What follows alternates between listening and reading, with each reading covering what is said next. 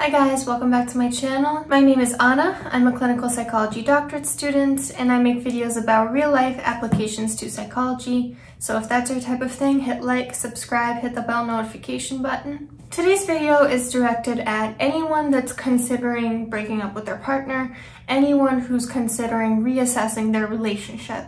So as a therapist, I listen to clients talking about their relationships all the time. And sometimes I, as a person, feel like just shaking them and telling them my objective viewpoint of the relationship. But of course, that would be unethical because people have agency and a therapist cannot tell them what to do. But this kind of gave me a bit of an epiphany in that I was wondering if we were all to look at our own relationships from a bird's eye view, completely cold, putting aside all emotion, objectively describing our relationships, the facts of our relationship. What would that story look like? If it were a movie, would it have a happy ending? If this was one of your friends' stories, would you beg them to leave this person? Would it be clear as day to you that this relationship is not going to last? If I had done this with my own previous toxic relationships, it would have saved me so much time that I wasted, so much time that I tried to rationalize certain facts or tried to view it from a more emotion-driven place. And while I think emotion definitely plays an important role in relationships and how we assess those relationships, I think that for people who are considering leaving their partner, people who kind of feel deep down like this is not going to work out, it can be really beneficial to look at it just factually, using just what happened, when did it happen, what was the resolution, and does this sound like a story that has a happy ending? But I don't remember ever having that moment of clarity because obviously this is incredibly hard to do when it is about your own relationship, something that's you're so invested in, and partners are someone who evoke a lot of emotion in us. So it's only normal that those emotions would get in the way of us seeing a very clear picture of the relationship. So I'm gonna give you some questions to help you guide how do you assess your relationship from a bird's eye view. And then I'm gonna give you two scenarios. One example is going to be something that obviously does not have a happy ending, and one can be something that could have a happy ending, something that could be a relationship that ends well. Because we need to get in the habit of practicing this so that once we apply it to ourselves, we're already very good at describing the relationship very fact-based. So the first thing that I want to drive home, stick to the facts and only the facts. How your partner makes you feel in the relationship is obviously very important, but here it could get in the way of looking at the facts objectively. So this is not the place to include it. That is its own separate thing, and you have to decide for yourself if those emotions trump the facts. So things like he makes me feel special or I feel like I can be myself around her do not belong here. This is not the place to include them. So the first question that I have is, how did the relationship start? So start with the beginning and be honest. Who was the initial pursuer and who was the initial distancer? For example, for my relationship in high school, I could have said,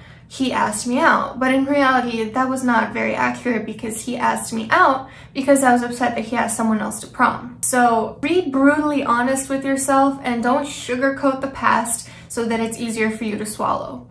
Honestly, be very blunt with yourself. My second question is, how long did the honeymoon phase last? And remember that the average honeymoon phase lasts about 6 months. So anything more than that is a green flag, although I've certainly seen relationships where the honeymoon phase lasted more than a year and they still did not work out. And anything less than 6 months is kind of less than ideal. It's a little bit concerning. It's like, what's going on with this relationship that there are issues so early on? So if you're having major issues that you feel like you have to talk to your partner, talk to your friends, talk to your therapist about just a few weeks or a few months in, that's a red flag. The initial stages of a healthy romantic relationship do involve some level of idealization. My next question is, once the honeymoon phase ended, what were the main concerns or issues that came up for you? So there are a million examples that I could give here. Some concerns are bigger than others, like for instance, they're too busy with work, they're not great at communicating their feelings, they have an annoying family, they have some habits that kind of annoy you, they don't know your love language, versus the more serious issues like you suspect emotional or physical cheating, they don't respect your boundaries, they speak to you disrespectfully, and so on. So after you've kind of exhausted what your concerns are for the relationship, maybe even what concerns they brought up, be honest what mistakes have you made in the relationship? And it's not only relevant how they wronged you, but also what type of person they turned you into. Did you cheat on them in retaliation because they betrayed you? Did you drop out of school because they were always procrastinating and that had a bad influence on you? Did you stop talking to your best friend because your partner was bad-mouthing them so much that you lost respect for this friend? My next question is, how do your arguments look? My partner and I, we never argue. We occasionally disagree on things very respectfully with a level tone and full of empathy. I don't consider that a fight. I know some people say all couples fight. I disagree. I have a very different view of fights based on my culture and my upbringing. And in my opinion, fights are unacceptable in the sense that screaming, insulting, slamming doors, storming out, getting up in your face, I don't think those things are ever okay. So in that sense, I don't think couples should ever fight in that way. I'm really curious, write down below what your definition of a fight is in a relationship, because I honestly don't know what to think, because I don't think any of these are acceptable. Some more moderate red flags about how your arguments might look is if your partner is stubborn, if they're not really listening to you, if they seem to be deflecting, if they talk down on you, if they can't apologize, if they're not open to discussing your issues, and so on. The next question is, do your issues get resolved? Couples therapists say that couples will often have the same fight over and over again because the issue never really gets fully resolved. But I think that's also because most couples are extremely dysfunctional. I mean, since 50% of marriages end in divorce, I don't think that's really something that we should accept in relationships. And I don't think that it's unreasonable to expect whatever issues you or your partner bring up to at least partially resolve. Maybe only partially, maybe a little bit at a time, maybe slower than you would like, but they should not stay stable. They should not stay static. Your issues should be chipping away at least slowly, if not enthusiastically and completely. So for example, if your partner cheated on you in a one-time mistake, they apologized, they took responsibility, they changed their ways, they have a plan for how it's never going to happen again. That's different from someone who cheated on you once, twice, 3 times, and there's no sense of, is this ever going to stop? The second to last question that I have you ever reached the level of a deal breaker? What was the lowest point in your relationship, or the lowest points? Is the lowest point in your relationship that one week when they just didn't have a lot of time to talk to you?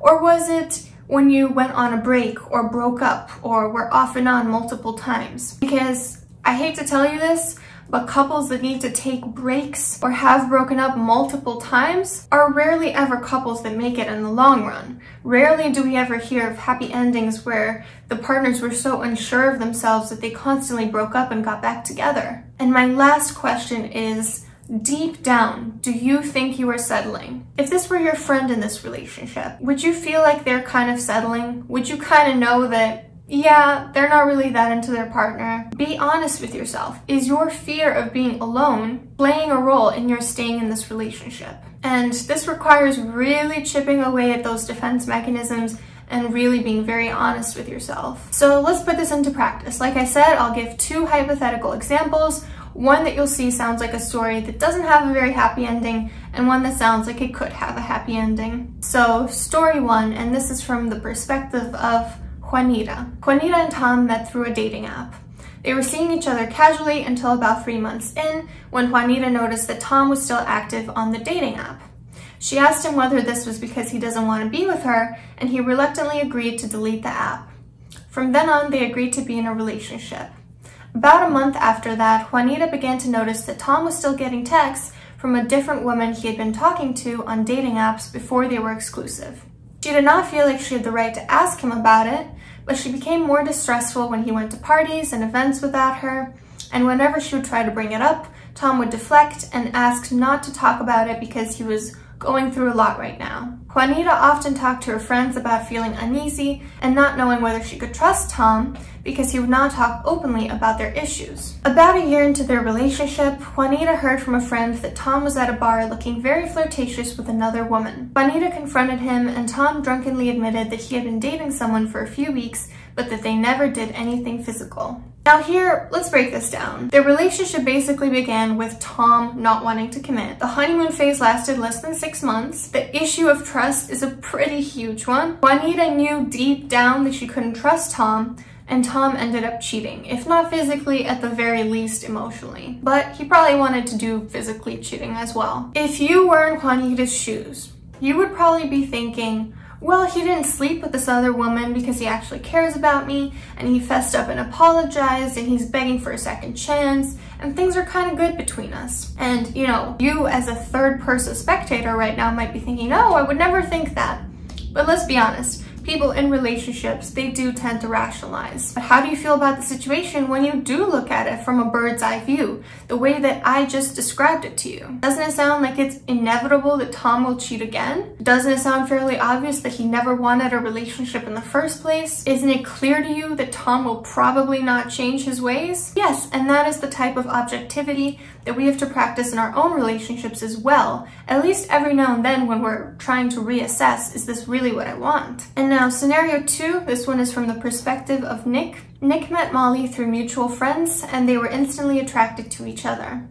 He asked her out that week and then they started seeing each other more and more over the course of the next few weeks. They were sitting in bed eating takeout one night when Nick told Molly, "I want you to be my girlfriend." She enthusiastically agreed, and they were in a honeymoon phase for almost a year.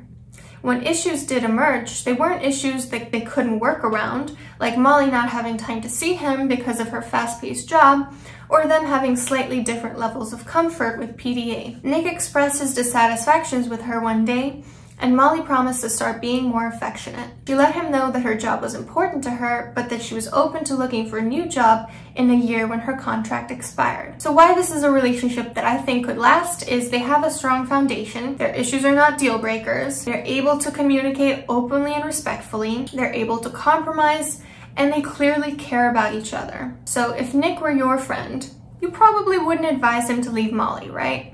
If this were a love story, you would probably be rooting for them. So now, after you've seen these two scenarios, you know, practice thinking about them along with me, I would love if you could do that with your own relationship.